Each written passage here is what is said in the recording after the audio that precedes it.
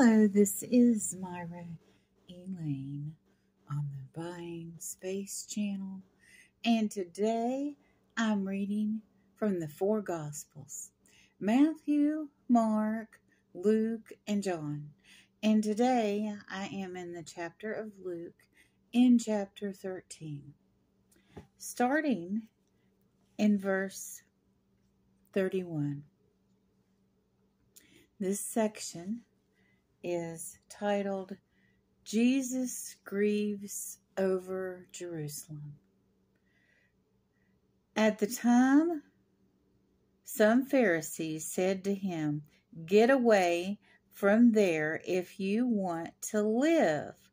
Herod Antipas wants to kill you."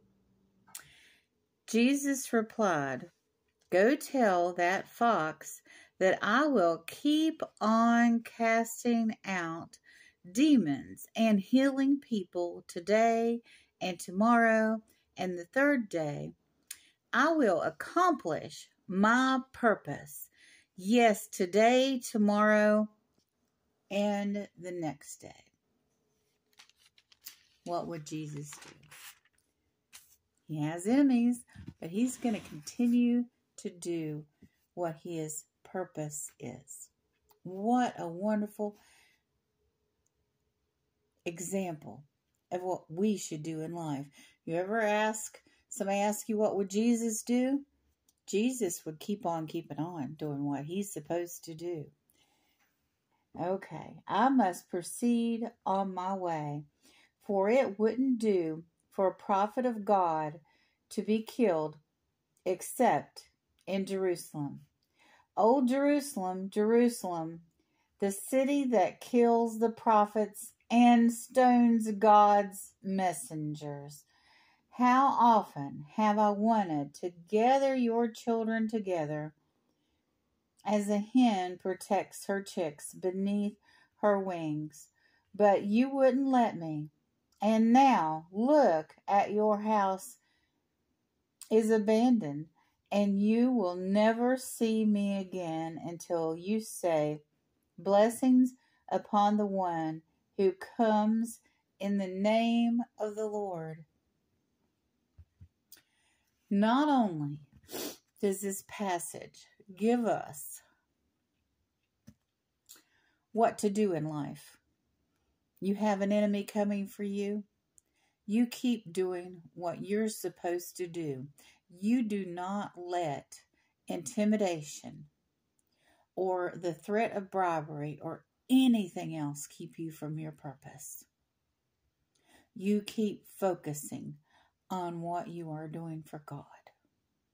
And that's exactly what Jesus did.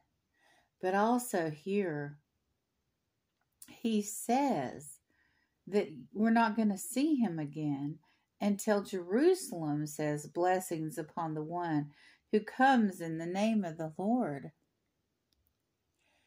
So he's saying that at some point in time, Jerusalem will accept him as the Messiah. And that's when he will return. Just in this simple passage, you don't have to know calculus or astrology or astronomy or Kabbalah or read anything but the Gospels to know what is going to happen. And here he says he wants to take all the people of Jerusalem and be like the mother hen and put them under his wings. How wonderful and loving a picture. Jesus wanted to protect the people of Jerusalem, but he couldn't.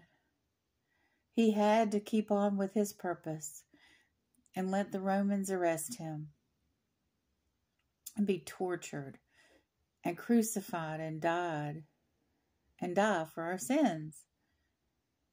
He knew he had no choice in that, but he so wanted to protect the people of Jerusalem. And I feel the same way today. I want to protect the people of Jerusalem. They are surrounded by enemies that want to destroy them. But Jesus Christ himself said that he would return. His returning would end the wars.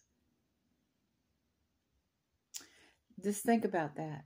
If they would accept him as the Messiah. Blessings on the one who comes in the name of the Lord is what the people of Israel need to say. Some of them are saying it. There are many wonderful Messianic Christians in Jerusalem. God protect them. You all have a wonderful and blessed day.